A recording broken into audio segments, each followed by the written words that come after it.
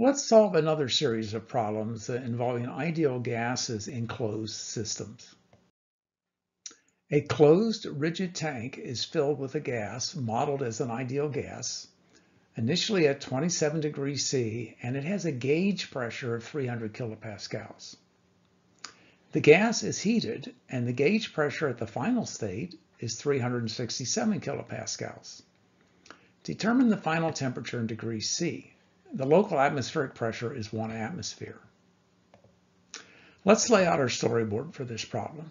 We have an unknown ideal gas, we don't know specifically what gas it is, in a rigid tank, and I'm going to show that the system, which is contained within my system boundary, is the ideal gas. So all the molecules of the gas are our system, and we're going to heat it.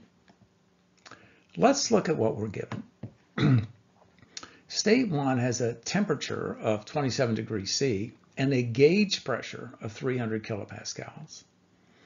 State 2 has a pressure of, and that is a gauge pressure again, of 367 kilopascals, and this is a heating process. Now, what this lesson is purporting to show us is that we cannot use degrees centigrade or gauge pressures in our ideal gas computations. We always have to use absolute pressures and absolute temperatures. So I'm going to draw a TV diagram, and I've gotten a little bit ahead of ourselves here because I'm showing it in degrees Kelvin, and I'm showing absolute pressures rather than what we were given. But when we get to the next slide, I'll show you how I did this. State 1, it has an absolute temperature of 300 degrees Kelvin, and it is at a absolute pressure of 401.4 kilopascals.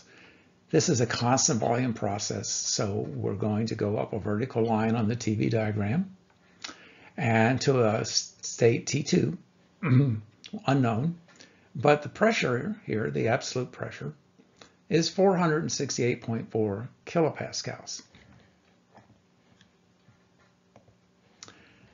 We'll model this as a closed system, and we'll ignore any insignificant changes in kinetic and potential energy.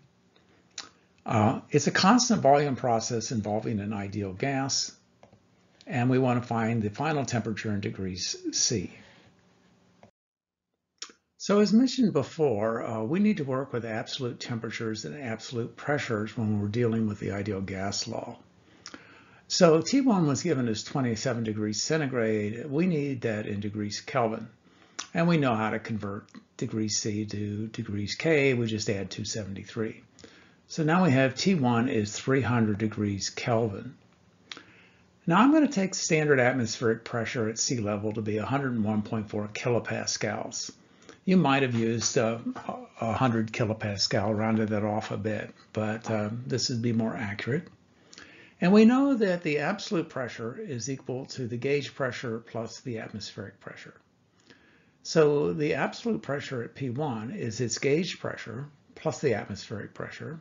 So we have an absolute pressure at state 1 of 401.4 kilopascals. The same with state 2. The absolute pressure at state 2 is the gauge pressure plus the atmospheric pressure.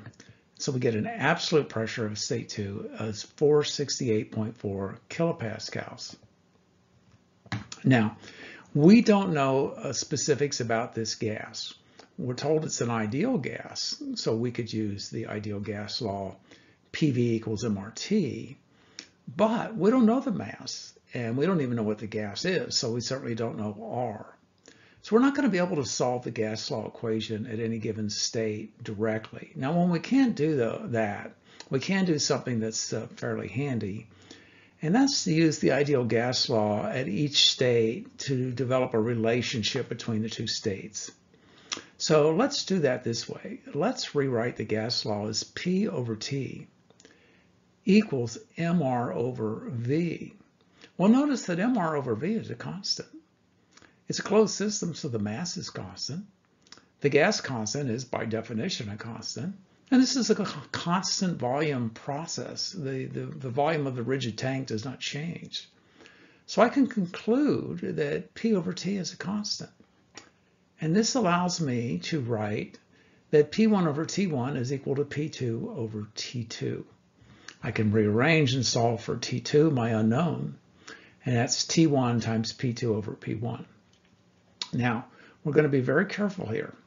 We were asked for temperature, a final temperature in degrees C, but we must use degrees Kelvin and absolute pressures in our equations for ideal gases.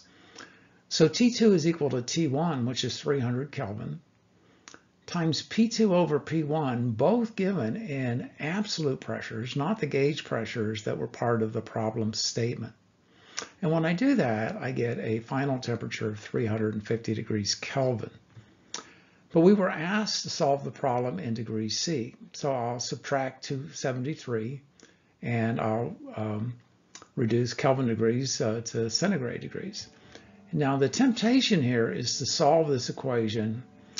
Looking for T2 in degrees C is to go ahead and put T1 in degrees C. And because the gauge pressures were given, it's easy to just go ahead and plug gauge pressures in here. Well, degree C and gauge pressures will not work.